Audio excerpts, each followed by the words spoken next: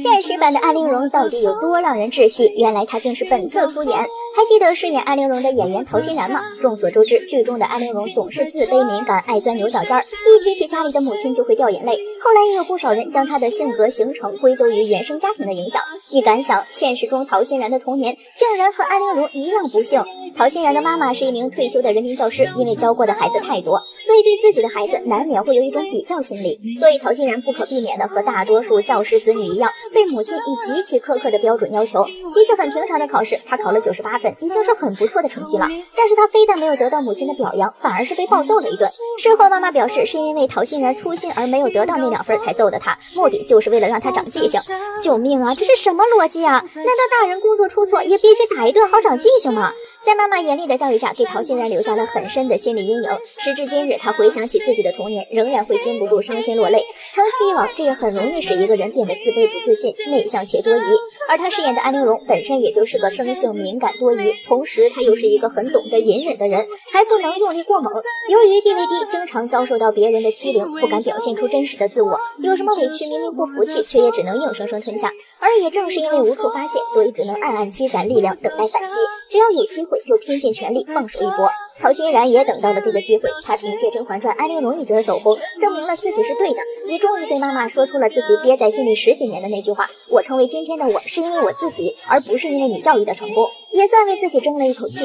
而回想安陵容的一生，她也正是因为要争那一口气，才站到了甄嬛的对立面，凭借自己的努力，一路逆袭入选，在后宫中调香第一，刺绣第一，唱歌跳舞数1数2。安陵容是里面最出息的一个，但她还是走错了路，最后以吃苦杏仁自尽，惨淡收场，真叫人唏嘘啊。为什么沈眉庄剧中爆火，剧外却凉得一塌糊涂？郑晓龙一句话透露原因，说《甄嬛传》是神剧都不为过，一举捧红众多演员，就连只出现了几次的纯贵人谭松韵后来都火得不行。许多演员抓住机会拼命往上爬，沈眉庄在《甄嬛传》中是最受观众喜爱的角色，热度甚至远超宫斗冠军甄嬛。可这样一个出彩的角色，饰演她的兰溪却没有大火，这是为啥呢？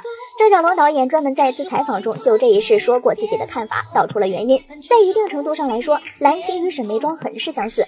剧中的沈眉庄端庄大方，说话不疾不徐，很有韵味，而兰溪本身也是一个极具古典气质的美人，除了长相气质外，也与她的性格有很大的关系。原著中的沈眉庄虽是大家闺秀，但并不是温室里的花朵，她柔中带刚，性格刚烈正直。因为被四大爷伤害过一次，便从此与她形同陌路。由此可见，她的性格是多么的执拗倔强。而现实中的兰溪也是这样的性格，她的父母都是黄梅戏演员，所以她从小到大最拿手的就是黄梅戏。可毕业后的兰溪并没有打算从事黄梅戏这个行业，而是进入文工团当了3年的文艺兵。父母对他这份工作很满意，但他工作不久后却又想到北京上大学学习表演。面对父母的阻拦，他直接撂下狠话：如果不让我去，我就去死。这足以看出他的执拗。演员这条路真的很难走，但他也从没有放弃过，直到等来了《甄嬛传》。去试戏时，郑晓龙导演在看到兰溪的第一眼就认定她就是沈眉庄。听到导演的肯定，他开心一笑，却让导演注意到了他的小虎牙。郑晓龙表示，这个虎牙并不符合沈眉庄的形象。兰溪不想失去这个难得的机会，思索再三，竟狠心将自己最喜欢的这颗小虎牙给磨平了。而他也成功拿下了沈眉庄这个角色。为了演戏，他对自己这么狠，从这儿也能看出兰溪性格是真的倔。在《甄嬛传》爆火后，兰溪却再也没有等来适合他的角色。对此，郑晓龙的评价一语道破，他说兰溪太被动了，错过了很多好角色。郑晓龙的话估计是说兰溪不主动争取好角色、好机会，在竞争如此激烈的娱乐圈，光等是等不到什么的。后来兰溪又去结婚生子，生生错过了职业生涯的最好年纪。不过每个人都有不同的看法，也有自己的想法。兰溪虽然如今不怎么火，但她婚姻家庭幸福，不也算是一种成功吗？同样是想复宠，安陵容学了18般武艺，甄嬛还得以色示人，为什么沈眉庄随便丢个镯子就可以了？《甄嬛传》里面后宫的妃子们有恩宠，自然就会有失宠的时候。只是后宫里的女人若没有了恩宠，就难以存活，所以嫔妃们会绞尽脑汁的去争宠，而失宠的人则会竭尽全力的得到复宠。关于梅姐姐仅凭一只小小镯子就重新俘获四大爷芳心，给自己和温实初的孩子顺利上了北京户口这件事儿，被很多的网友津津乐道。甄嬛为了复宠，在大冬天里找蝴蝶，还需要特意跪在雪地里假装给四大爷祈福。而安陵容为了争宠，竟不惜伤害自己的身体，苦练兵器。比起甄嬛和安陵容的费尽心思，沈眉庄的复宠方式可以说是接近于敷衍了。可四大爷却还是迎合得非常开心。臣妾丢了个镯子，原也不打紧，只是臣妾进宫那年皇上赏的，所以臣妾舍不得。镯子丢了，情丢不得。碎轩里晾好了皇上爱喝的茶，皇上去喝吗？有人说呢，是因为华妃陷害眉庄假孕一事，四大爷对眉庄的不信任，得知真相后对华妃的不严惩，伤了眉庄的心，他心里一直觉得愧疚。还有人说是之前眉庄的姿态放得太高了，而这次四大爷见他终于低头示弱，尤其是那句镯子丢了情丢不了，直接说到了四大爷的心坎里，所以才心花怒放，乐颠颠的跟着眉庄走了。在不成宠的这些日子里，眉庄早就发现四大爷其实是非常渴望被人重视的，他想要那独一份的爱，所以只要表现出自己对四大爷的重视，让他感受到偏爱，无论做出什么样的举动，都能让四大爷龙心大悦。这也就解释了为什么之前他在倚梅园看到从甄嬛斗篷里飞出来蝴蝶时，笑得跟个二傻子似的了。你说四大爷是真不知道这是故意安排的吗？其实四大爷早就对后宫里的女人做出了分类，一部分走心，一部分走肾。走心的当然就是甄嬛、沈眉庄、端妃、静妃之流，他想从他们身上获取的不只是肉体上的满足，还有情绪上的满足。至于安陵容、于衽儿之类的，在四大爷的眼里不过就是行走的点唱机、跳舞机，只是用来满足肉体和放松神经的小玩意儿罢了。而甄嬛和沈眉庄的举动是让四大爷真真切切地感受到了诚意，感受到了自己是被爱的。只可惜皇帝不知道，他们真诚表现的背后是两顶绿得发光的帽子呀。毒哑安陵容气死皇后，原来甄嬛的最大敌人另有其人。剧版删减的小华妃到底什么来头？《甄嬛传》一直都是神改编的代表作，原著出场人物繁多，篇幅冗长，远没有剧版好看。但是在众多删减人物中，胡运荣这个角色绝对是最可惜的那个。原著宜修才不是最终大 boss， 自从甄嬛从甘露寺回宫之后，胡运荣才是他的头号劲敌。胡运荣被称为小华妃，但是他其实比华妃还要嚣张跋扈，因为他的身世可比华妃高贵多了。3代内的皇亲，大长公主还是他的外祖母，就连他入宫的时候都是太后亲自去接的。除了家世好呢，他还有一个天选 buff， 就是出生的时候手里握着一块万世永昌的玉璧。虽然在大结局甄嬛靠这个把他拉下了马，但前期他也的确凭这个赢得了皇上的宠爱。因为这种种原因，所以胡运荣在后宫可以说是横着走呀，皇后就是这么被他气死的。宜修只是太后娘家的一个庶女，胡运荣那可是正儿八经的皇3代。甄嬛在甘露寺的时候，胡运荣生下了一个女儿，然后就被皇后害得以后再也无法生育了，因此他对皇后那可是恨之入骨，后面没少给他下绊子。有一次胡运荣在自己的衣服上绣了一只凤凰，引得皇后来责问他，然后他不吭声，也不为自己辩解，任由皇后治了他的僭越之罪。紧接着胡运荣就跑到皇上面前告状，让侍女证明自己衣服上只是一只神鸟而不是凤凰，还说是皇后不学无术，小题大做。皇上果然就对皇后厌烦了，还罚俸半年嘞。这个时候他再和甄嬛联手，借曾经服侍过纯元的老宫女之口，让皇上开始彻查纯元之死的真相，这才让宜修彻底倒台。皇后死后，胡运荣就成了甄嬛的最大敌人。他为了扳倒甄嬛，找人拦截了果子狸的家书，呈现给了皇上，让皇上一怒之下处死了果子狸，又买通了钦天监，说甄嬛是妖女误国，让皇上直接禁足了甄嬛。不过虽然胡运荣心机深沉还嚣张跋扈，但他唯独对沈眉庄亲如姐妹，因为在他有孕的时候啊，沈眉庄让温实初去救了他一命，他便一直感念着这份恩情。后来他的位分越来越高，还主动对梅姐姐行评理，就连甄嬛他也是在沈眉庄死后才开始对付的。继赵丽颖周孕之后，簪花女造型火爆出圈，真心建议每个女明星都拍一套。当女明星遇到非遗的少数民族服装，一个美字根本无法形容出她们的惊艳。这4位女明星的簪花造型简直一个比一个美。当时看到发的时候，哇，像这样。2023年开年，赵丽颖的一组杂志封面迅速火爆出圈，她的簪花围将这一古老的非遗文化带进了我们的视线。他们现在老人一直保持这个习俗，每天起来第一件事情就是要插花。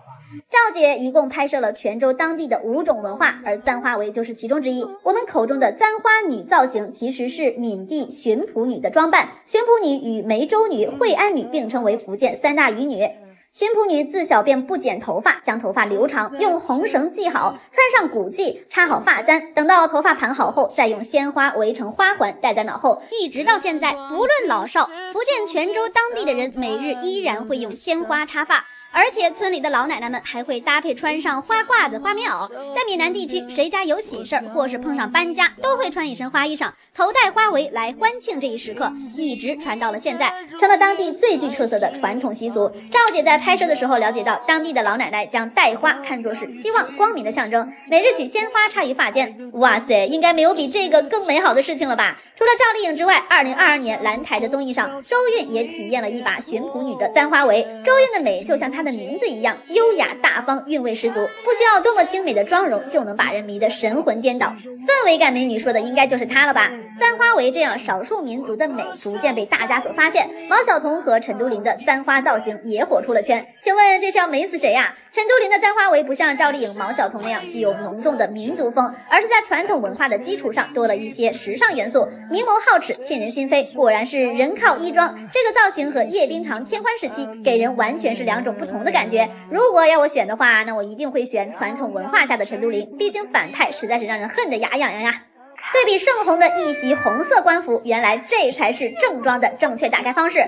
其实红郎的官服也是按照历史1比1还原来的。盛红虽然不是好父亲、好丈夫、好儿子，但他这个官做的还是可以的，坚守自己的原则，不然最后也不会混到2品荣休的位置，为长白振兴盛家打下了坚实的基础。刘晶老师把盛红一角演绎的十分完美，不是红郎的官服不好，而是盛红这个人物的人设往往给人一种幽默诙谐的感觉，再高级的正装也掩盖不了角色的笑点。和其他剧里一板一眼的红色官服比起来，总是觉得不够正式，但刘晶老师的盛红一直是古装剧中的经典呀。说到古装剧里的红色官服，就不得不提一下这6位了。第一位，玉楼春张雷，他饰演的孙淼是男主孙玉楼的父亲，孙淼是朝廷重臣，万人之上的那种哦，而孙家也是权势正盛的外戚家族，感觉就像一位刚正不阿、体察百姓疾苦的御史大人，俨然一副国泰民安的脸呀。第二位，鹤唳华亭王劲松。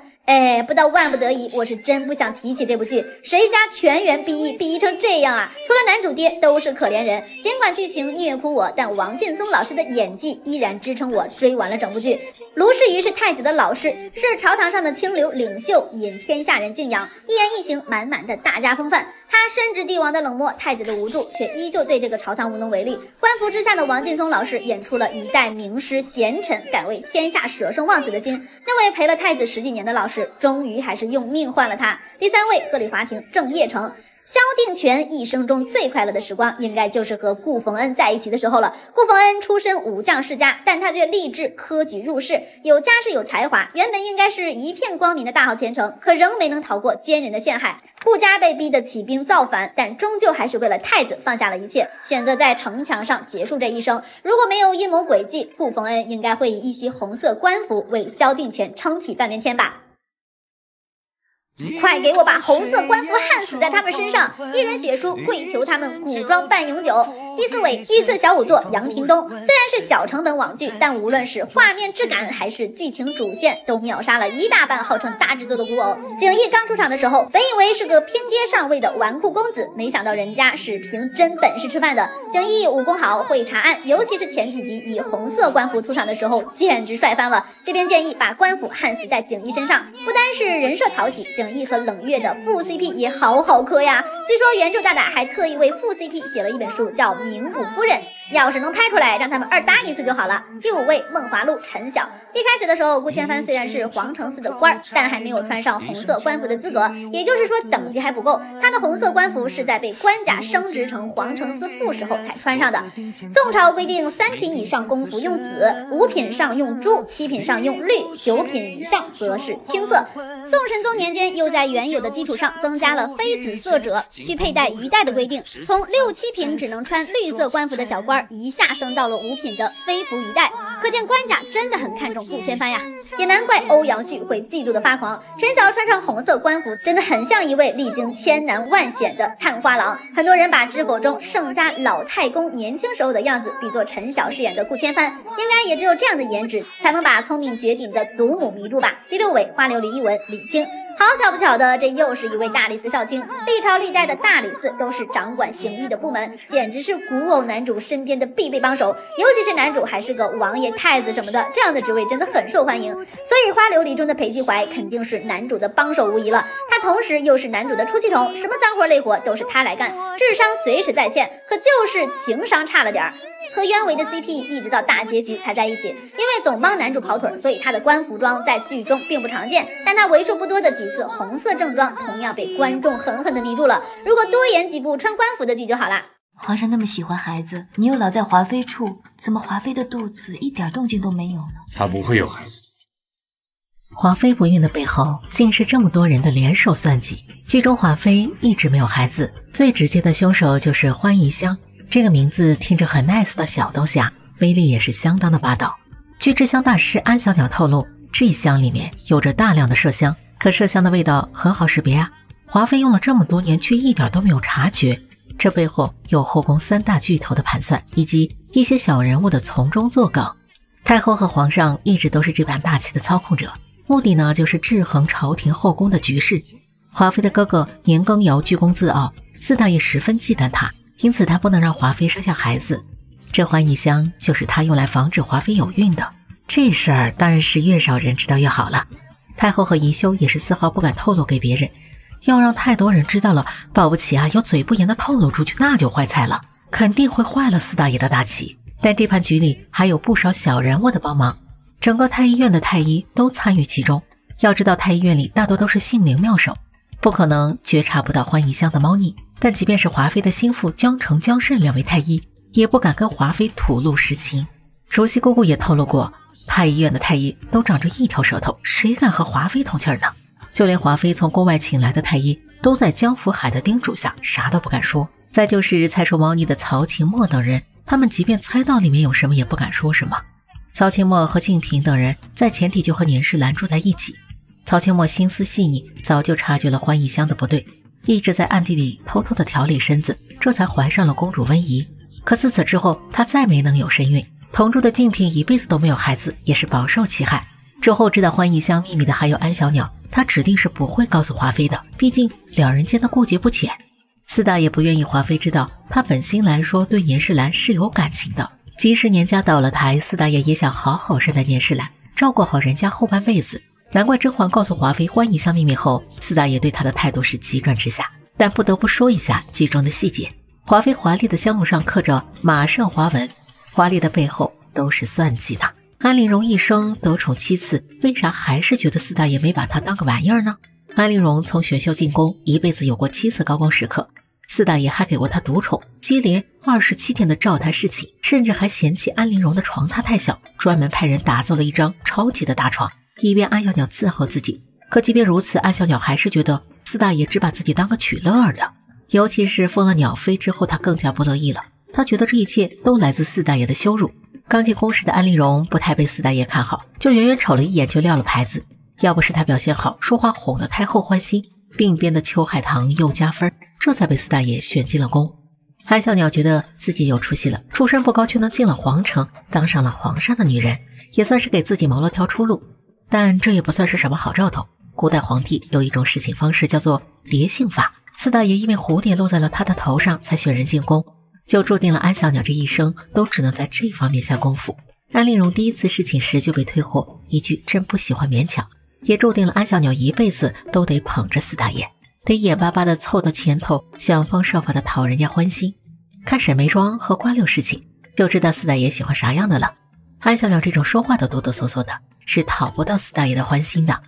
他第2次侍寝的表现就很不错了，绿衣小调清秀佳人成功翻身，得到了四大爷的宠爱。但这也是一时的，毕竟他这次能获得宠爱，全凭甄嬛推荐，加上四大爷觉得新鲜，这才收了安小鸟。安小鸟求宠无门，只得拜在皇后那。在宜修的调教下，安小鸟的歌喉越来越有纯元的调调，这也正中四大爷下怀。一曲《劝君莫惜金缕衣》给了他不一样的感觉，加上面纱下清秀的脸，咋能不让人心动呢？这是安小鸟第4次高光时刻，但这次恩爱来得快去得也快。甄嬛靠着雪地里的扑棱蛾子，分分钟就把四大爷给抢回来了，安陵容就此失宠了。有了甄嬛，哪还能有他的份啊？就连升个嫔位，四大爷也是看在他陪甄嬛去蓬莱州的情分上。甄嬛离宫后，安陵容的幸福生活才是真的来了，拥有了独一无二的大床，成了嫔妃们嫉妒的对象，靠着羞羞香把持住了四大爷。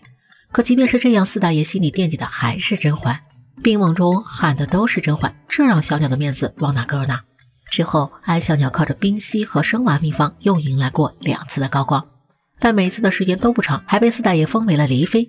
他自然能看懂里面的弯弯绕，觉得自己只是四大爷养的一只黄鹂鸟罢了，哪有什么真心啊，甚至觉得是甄嬛挡了自己的路。可即便四大爷没有甄嬛，安小鸟也不会入四大爷的眼，这是他本身条件的欠缺呀。原来《甄嬛传》中真正会唱昆曲的不是余莺儿，而是病恹恹的她。剧中于莺儿机缘巧合之下看了一出皇帝与家人的戏码，更是从中偷到了答案，知道了逆风如解意的下一句，成功被苏培盛引荐给了四大爷。于莺儿昆曲唱的也好，即便是他犯了错，跪在养心殿门口唱一宿的昆曲，也能唱坏了四大爷的心。可见啊，他就是好这口。要不是有甄嬛的揭发于莺儿，也不至于丧命。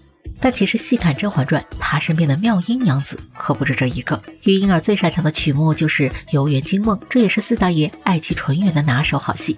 众所周知，《甄嬛传》是蒋勤勤的隐藏代表作，没露脸的纯元瞬间有了脸，她可是会唱戏的。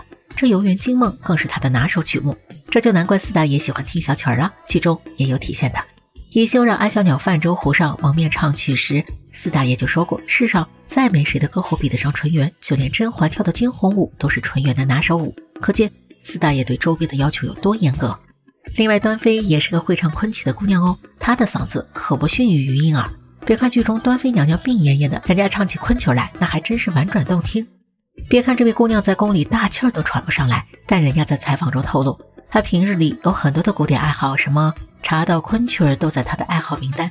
原著中的端妃容貌和华妃不相上下，即便是生着病，却透露着柔弱之姿。甄嬛见了都狠狠心动的那种，可见四大爷也是宠爱过这个美人的。要不是病着，于莺儿哪里还能出来蹦跶？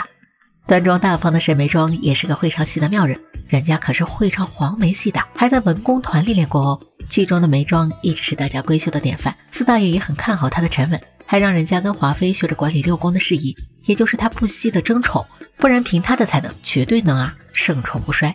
除了后宫里的娘娘们，四大爷的情敌甚辈了，允熙也是唱戏的一把好手，人家可是从小学京剧，更是戏曲学院毕业的，难怪玉娆看不上四大爷，咱允熙有特长呢。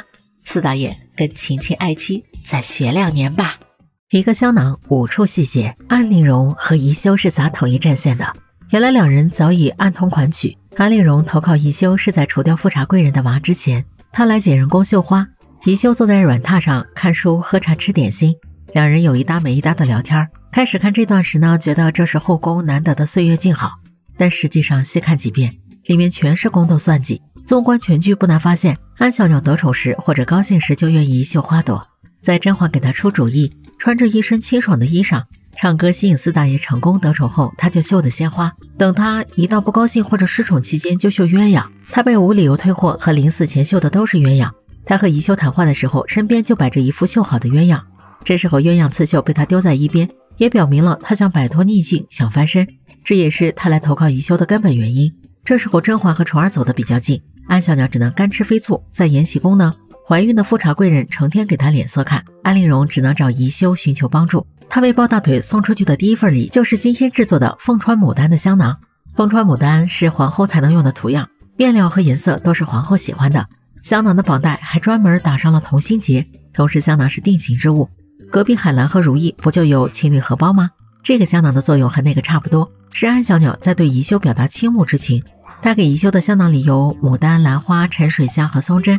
要知道这4种都算是新鲜的草质，非常符合安陵容对皇后爱好的揣度。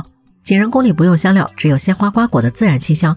安小鸟就觉得宜修不喜欢，这才换了这木质调花香。这时候的安小鸟就是来抱大腿的，她想得宠，在甄嬛那儿无法出人头地。安小鸟给四大爷做睡衣，甄嬛也给四大爷做睡衣。安小鸟给四大爷绣香囊，甄嬛也给皇上绣香囊。种种争宠事件让安小鸟对甄嬛的误会是越来越深。安陵容是很敏感的，当初安比怀犯事儿，她觉得沈眉庄和甄嬛都没怎么出力，还是皇后靠得住。还有她用劳什子扎小人诅咒华妃的事儿，她觉得是甄嬛告密，是皇后隐瞒不追究才逃过一劫。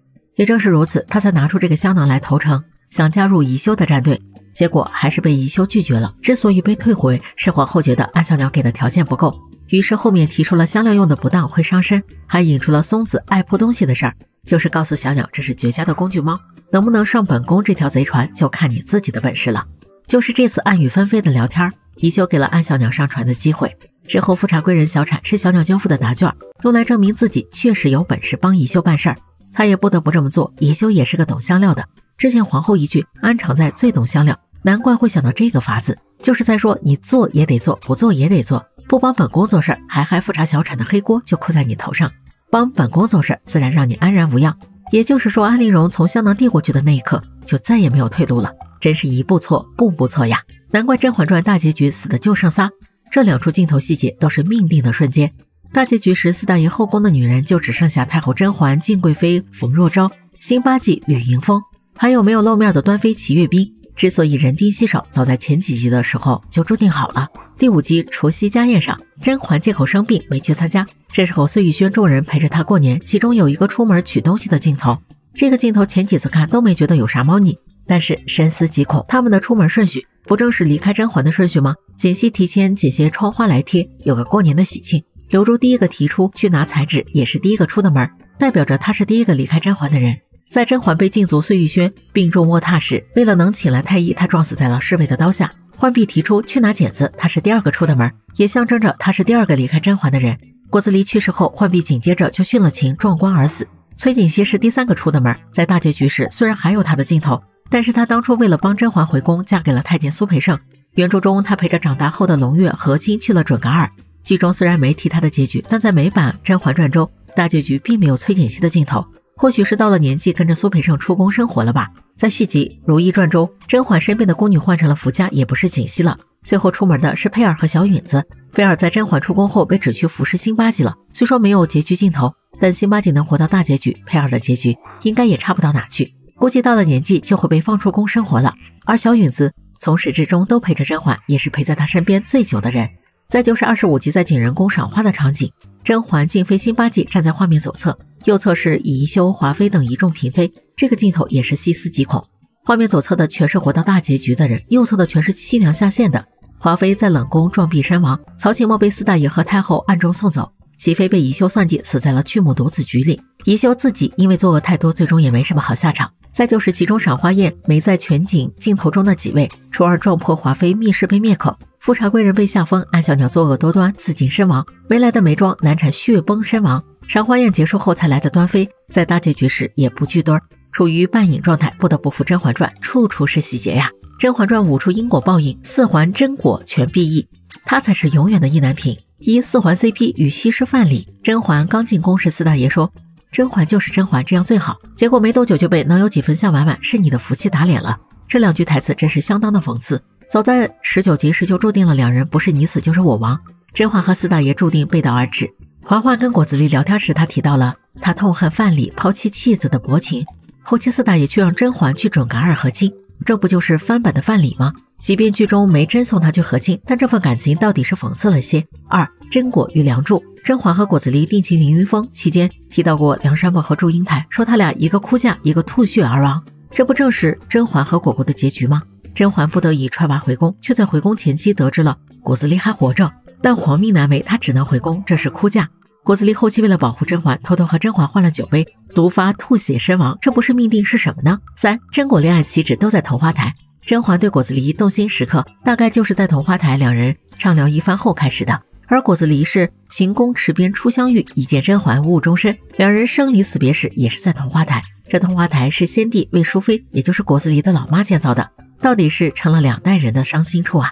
4. 西眼花，西眼花是甄果的定情花，也是3个人悲剧的开始，没错，就是3个人，甄嬛、果子狸和华妃。还记得那件绣着西眼花的蜀锦衣裳吗？就是果果游历蜀地时特地找的蜀锦送进宫的，也是料定华妃会觉得这花晦气，转赠给得宠的甄嬛，兜兜转转就是想给甄嬛送个礼物。华妃这个转手人也是受到了波及，最终严加倒台，得知4大爷薄情的他撞壁身亡，应了那西开朝落的薄命结局。5. 菊花，眉庄最爱菊花的气节，在进宫前家里的姨娘们就叮嘱她，腰肢再软些皇上会喜欢。可眉庄在宫里只为姐妹软过腰，其他时候行礼跪地腰杆都是挺得笔直，终究是生了一身傲骨。有了菊花的气节，落得个凄凉下场，梅姐姐真是我永远的痛呐。《甄嬛传》痴情渣男4大爷凭啥觉得自己能拿下玉娆？4点原因细思极恐。4大爷第一次见到玉娆时是在滴血宴亲局里，盒饭于绿帽齐飞的情况下，他还能一眼瞄上玉娆，满脑子搞黄色。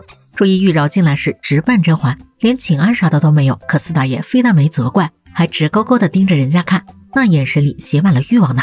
这会儿功夫，绯闻、净白、瓜六、惠春和眉庄全要领盒饭了。前4位不说，眉庄可是刚为他生下孩子的功臣，4大爷没有半分的缅怀，一心只想着追玉娆。他命苏培盛给玉娆送去了一对海棠步摇，明显就是跟甄嬛要人。这让人不禁想起当初甄嬛生日前夕四大爷和他聊天说要纳了甄嬛的妹妹进宫。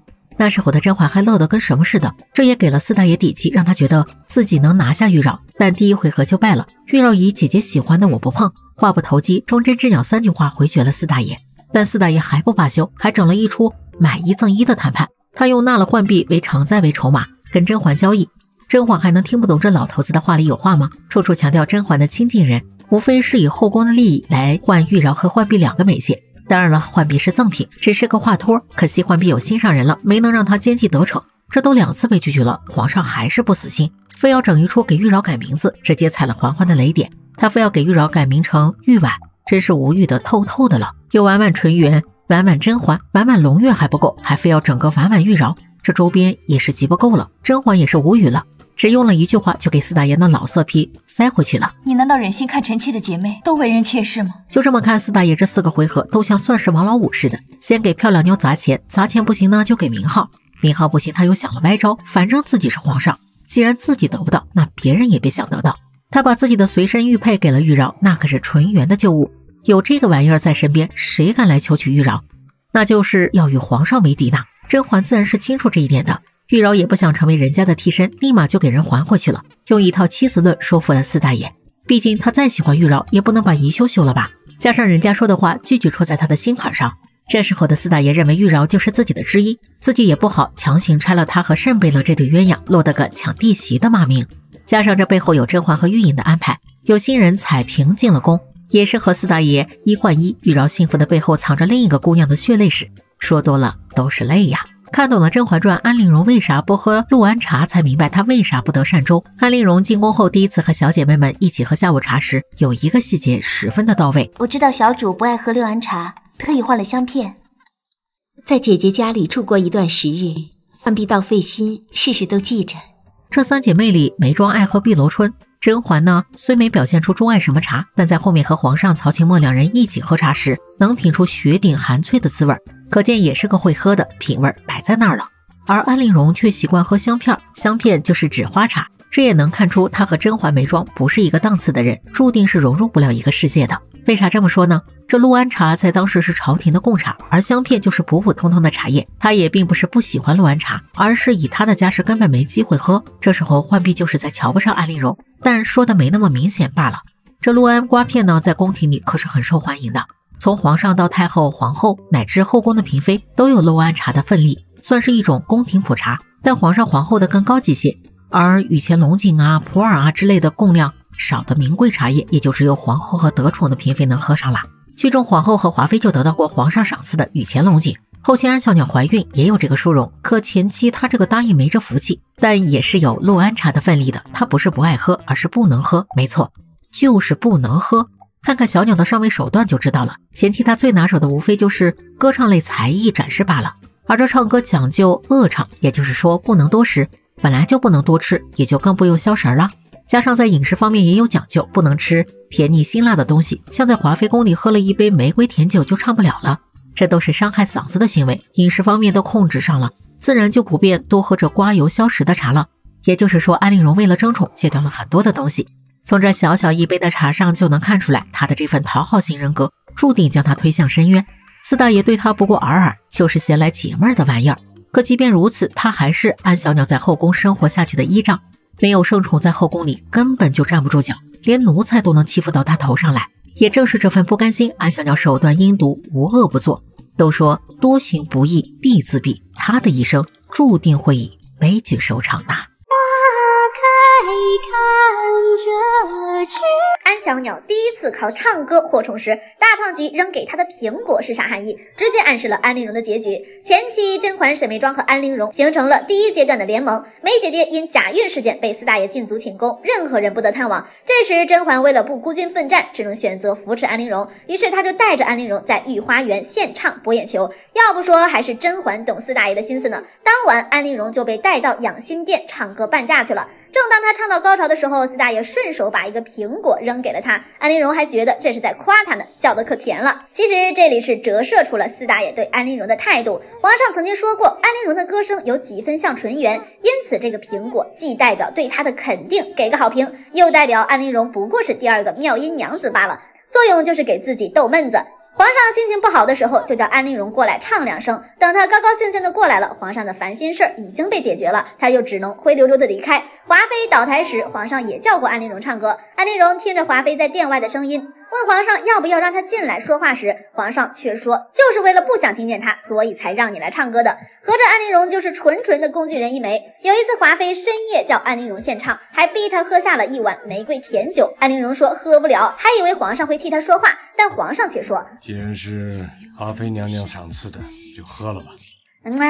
四大爷，你偏袒的心思别太明显好吧？果不其然，安陵容喝完嗓子就不行了，随即她的宠爱就冷了下来。这不是大冤种是啥？入宫时别人都靠着颜值才华家世入选，只有安陵容是靠着甄嬛的一朵秋海棠获得宠爱，也是靠着唱歌技能。失宠后凭借酷似纯元的嗓子复宠，再次失宠，再次凭借冰溪舞复宠，每次起伏皇上内心都毫无波澜，可见在大胖菊眼里是丝毫不在意安陵容这个人的，只是将她当作空闲时的玩物。就连安陵容有孕之后，皇上给她的封号都要甄嬛来取，他难道不知道甄嬛和安陵容之间的矛盾吗？不，他心里门儿清，但他还是选择了用这个侮辱人的封号，就像他在华妃面前逼安陵容喝下玫瑰甜酒一样，为了博所爱之人一乐，安陵容的感受自然就被他忽略了。安陵容下线前在坦白局上质问大胖菊，对待他和对待一只小猫小狗有什么区别？其实皇上对待安陵容还不如一只小猫小狗，对于皇上来说，安陵容不过是一个招之即来挥之则去的物件罢了。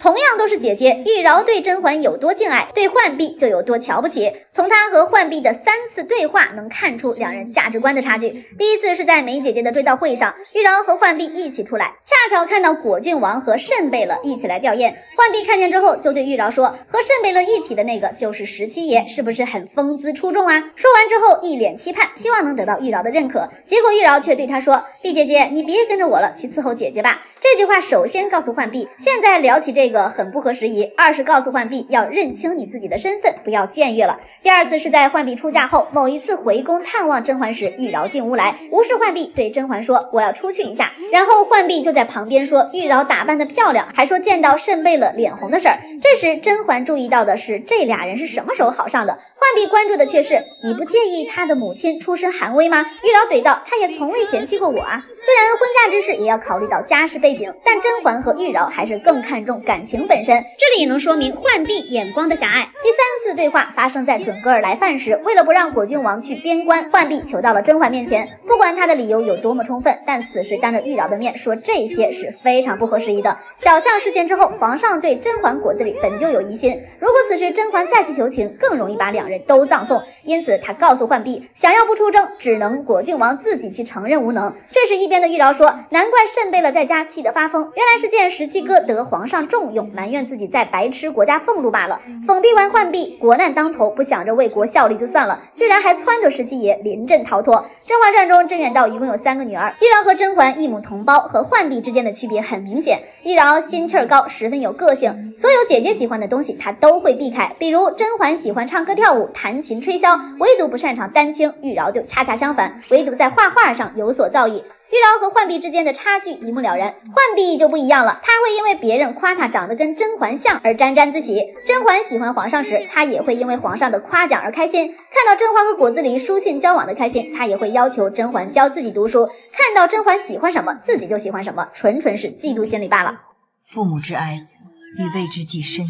知否，《甄嬛传》梦幻联动，作为知否的中心思想，父母之爱子，则为之计深远，可以说是被提及最多的一句话。但你是不是没想到，甄嬛也曾经说过这句话？今天咱们就来盘一盘《甄嬛传》中最能体现这句话的片段吧。No. 1，甄嬛胧月。婉婉泪清事件后，嬛嬛和皇上彻底决裂，被贬为庶人，罚去甘露寺。在出宫之前，嬛嬛斟酌了很久，应该把公主交给谁来养。眉庄和嬛嬛从小就认识，两人又一起进宫，相互扶持。虽然不是亲姐妹，但胜似亲姐妹了。把胧月交给梅姐姐的话，绝对不用担心胧月生活的不好。但是梅姐姐位分太低，甚至连安小鸟都比过了她，她又没有争宠的打算。此时将胧月托付给梅姐姐，无疑是将两人往火坑里堆。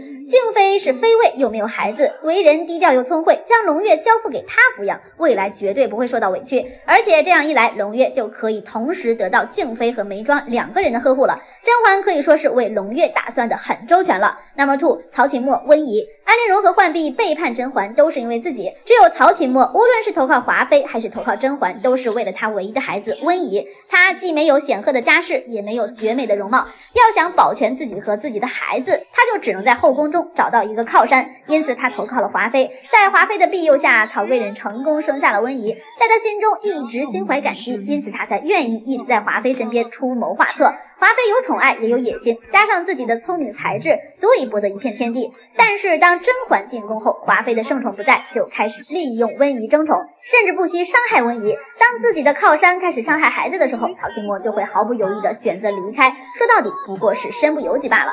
Number 3， 甄嬛鸿雁。甄嬛从甘露寺回宫后，身上揣着果郡王的鸿雁，又以四阿哥生母的身份回宫，从此甄嬛和四阿哥成了一对互助搭子。最终甄嬛扶持四阿哥登上了皇位，她也如愿成为了新一任太后。但此时四阿哥开始担心鸿雁威胁到自己的地位，开始对甄嬛和鸿雁有了戒备之心。甄嬛为了鸿雁平安一生，将她过继给了果郡王，一来是为了让他认祖归宗，二来是为了让他逍遥自在一生。最终四阿哥也承诺会给他亲王之位，保他一世平安。你敢信这就是同一个公寓出来的演技？庞氏表演法则 ，Show time。